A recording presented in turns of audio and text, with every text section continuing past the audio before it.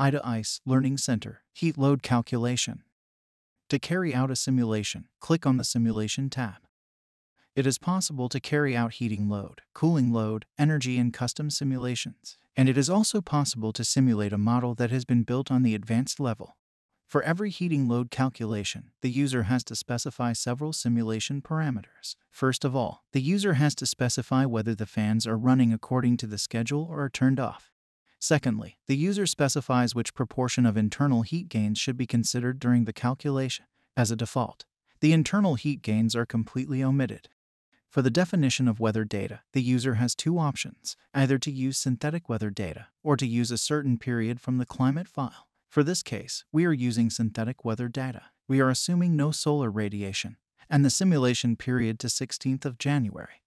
We are also specifying a fixed ambient temperature of -26 degrees Celsius. After specifying all the input data, we are now initiating the simulation. After the simulation has finished, a tabular overview of the simulation results are shown.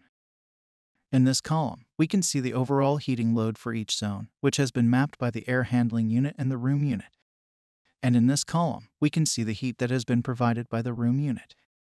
It is also possible to view the simulation results in the 3D model. To do so, click on the icon in the column header. Here we see the 3D model, and by clicking on the Z+ button, we remove the top of the zones, and we can see the visualization of the performance predictions. In this case, the heating power of the room units. Thanks for watching. We hope you found this video useful. You will find more videos if you go to Help and Process Guides. There is a whole series of videos stored there.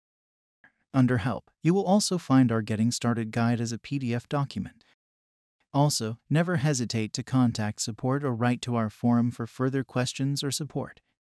And remember to check out our website. Under Events, there you can find upcoming courses. We frequently host beginners and advanced courses on various topics.